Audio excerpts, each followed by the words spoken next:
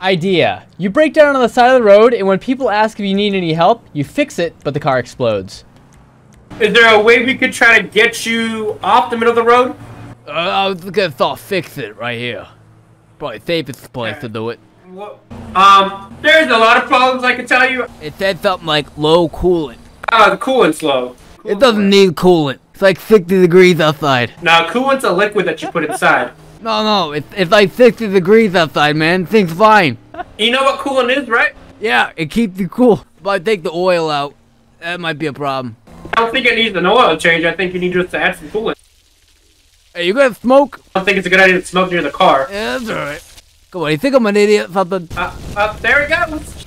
What's that smell? Your car's on fire. Yeah, I know, it's smoking. No, it's on fire. What was that? Your car blew up. Hey, I'm trying to take a leak over here. You mind?